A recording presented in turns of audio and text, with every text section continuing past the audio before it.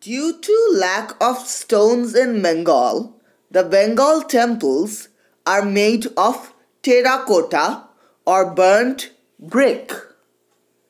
Now, in the designs of the temple, we see depictions from Ramayana, Mahabharata and so on, and we also see depictions of common life.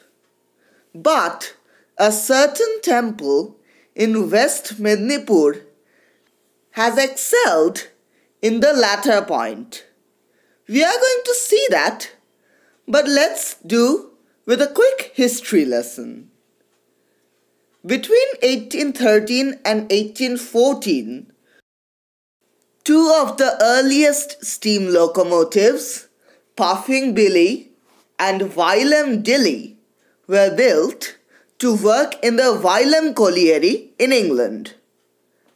Now let us come to a small village, Anandapur, in West Medinipur in India.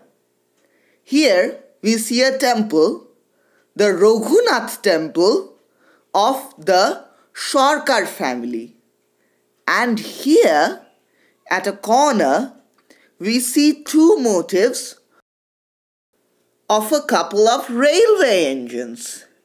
And if we notice, we can surely say that these engines are not just any engines.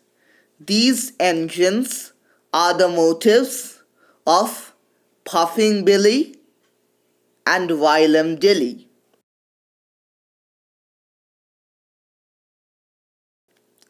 Here we see three railwaymen in each panel.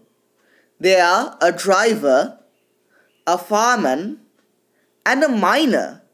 We must remember that these engines were built to work in a colliery, so miners are quite common. But how did these engines arrive in this temple? These trains never came to India, so how did the architects know about these? Did they appear in a newspaper? We do not know. But it is certain that these trains can be seen in this special temple. And that's why this special temple is indeed a treasure in our country's history.